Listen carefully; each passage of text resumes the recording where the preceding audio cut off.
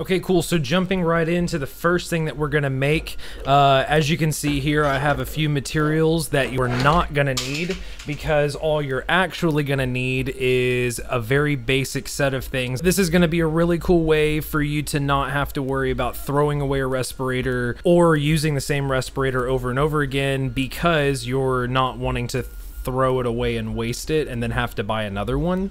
So this would be a cool alternative for a do-it-yourself little face mask respirator thing. 4 pieces, pieces that we can 3D print and supply to everybody. You can message us for information on how to go about getting some of these. You can repeat this as many times as you want using something very simple as a napkin.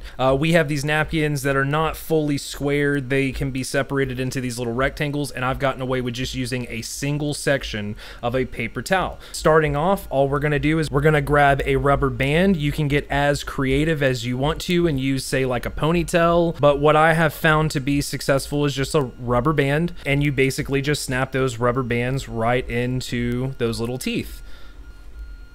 And these are basically like Lego pieces. You've got pegs and holes, and they basically just fall right into each other with no problem. So this is all the assembly really that's required until you get to putting the napkin or whatever you choose to use as a respirator. Paper towels and things like that work best for this. So what we're gonna do, now that we have the rubber bands in here, we're kind of set for those. So we're gonna take just a regular kitchen napkin, and we're gonna take the set of 3D printed pieces that has the 3 prongs on them.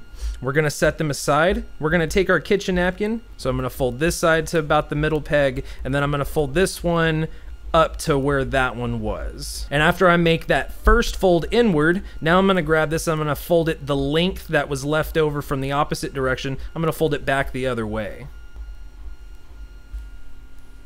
Cool. So after one fold in each and then one fold back each, I'm gonna take one of the 3-pronged pieces and put it to the back, and I basically just want to make sure that all of the napkin is covering all 3 of the pegs on the back side of that piece.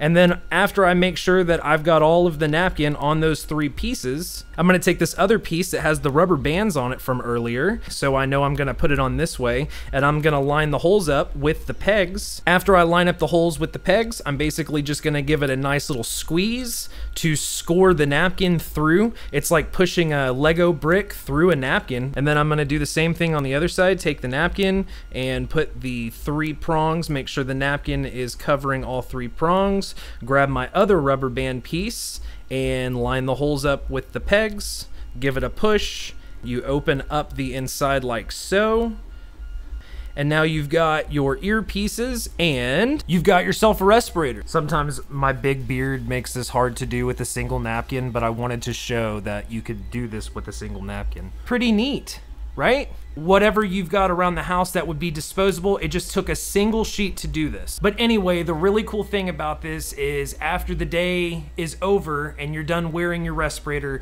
you can simply take these off from around your ears and essentially just unsnap the pieces that you pushed in from before. After you get those pieces taken apart, you can toss those to the side for the day and take the napkin that you used and throw it away, and you're ready to start the next day fresh.